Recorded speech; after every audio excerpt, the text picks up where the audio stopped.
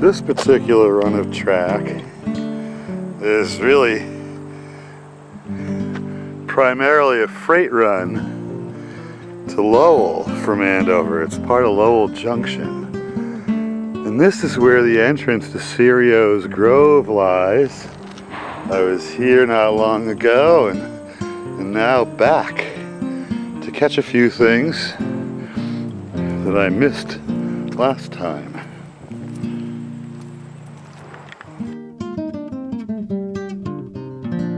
Over in the understory we have a turkey. No sooner do I land at the Serio's Grove trailhead than I run into one of these majestic, ridiculous things that have now begun to reclaim their old stomping grounds, coming back from the verge of extermination. Look at the old thing, just placidly plodding along like it owns the place. Hup. It's raising some feathers.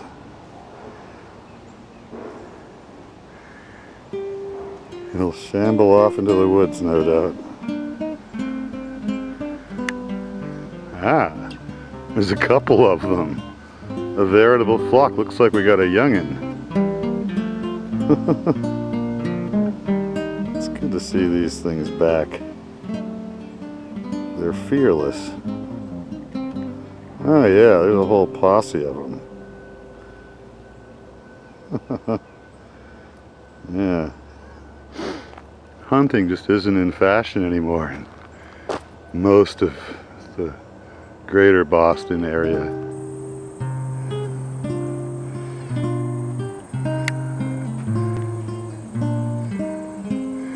See the tracks that go to Lowell, and you see official signage from the Andover Conservation Commission. Their little blaze, all you need to know, skillfully and tastefully done.